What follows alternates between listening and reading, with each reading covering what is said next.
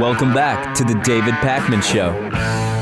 Welcome back to the show. David Pakman here. Glad you are with us today. A little bit later on, we'll be speaking with Seth Mnookin, who is from Vanity Fair. He has uncovered a lot of this new information. There's this hoax out, and it's now been uncovered as such, that an English doctor purported to connect MMR vaccines with cases of autism in children. It turned out it was completely bogus. We'll also talk to Jackson Katz a little bit later on in the show. With great interest, I watched CPAC. This is the conservative, what would we call it, Lewis? A conservative round, I don't even know how to describe it, but in short, conservatives go to Washington, D.C., and they do stuff, and typically not much comes out of it. Some interesting things did happen. Number one is that Dick Cheney was called a war criminal.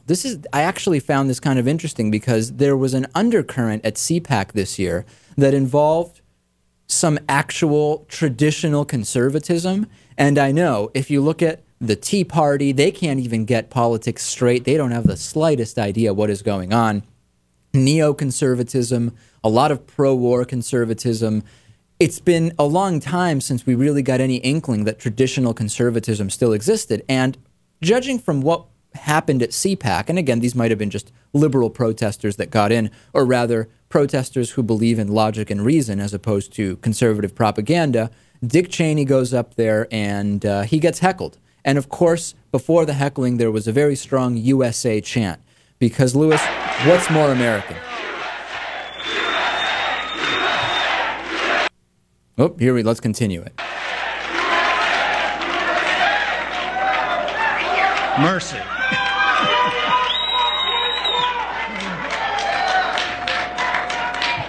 All right, sit down and shut up.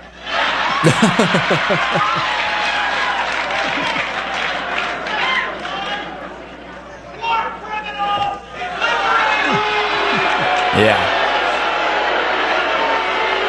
All right, so not much reaction, but I'd like to see that.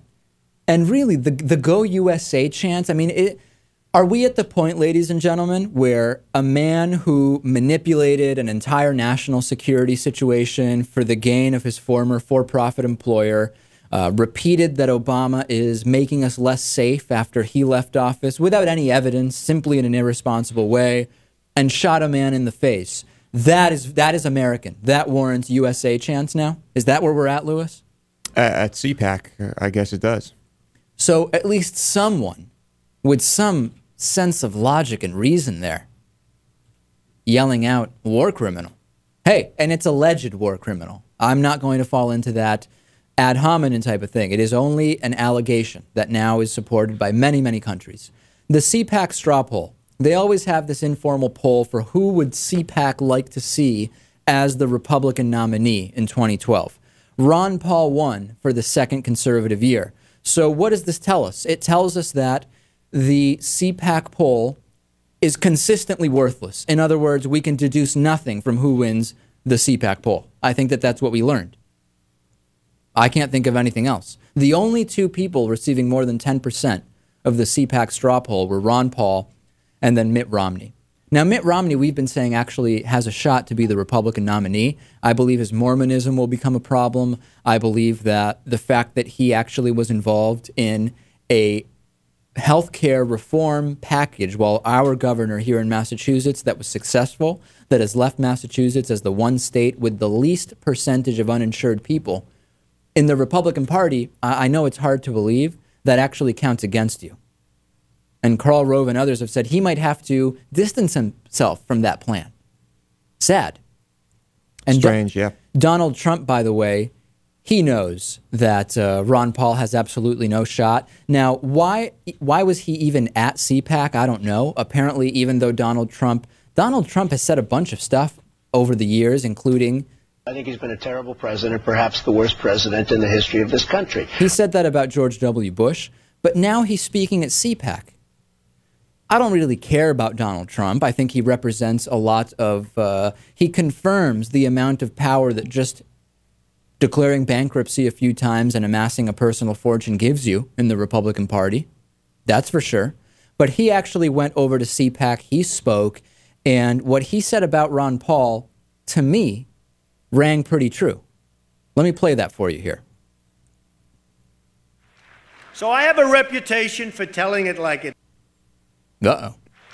So I have a reputation for telling it like it is. I'm known for my candor. I've had a lot of great victories, and I may be willing to put that to work. I mean, I wish that, frankly, I wish there was a candidate that I saw that would be fantastic, because I love what I'm doing. In fact, I have a great club that's 15 minutes away. By the way, Ron Paul cannot get elected, I'm sorry to tell you. Yeah, the crowd doesn't like it, but obviously Donald Trump is completely right. Somebody like Ron Paul, I mean, here's just some numbers. Ron Paul's political contributions in 2008, individual contributions made up 99% of his contributions. Political Action Committee contributions made up statistically less than 1%, about $18,000. John McCain, for example, over $1 million in these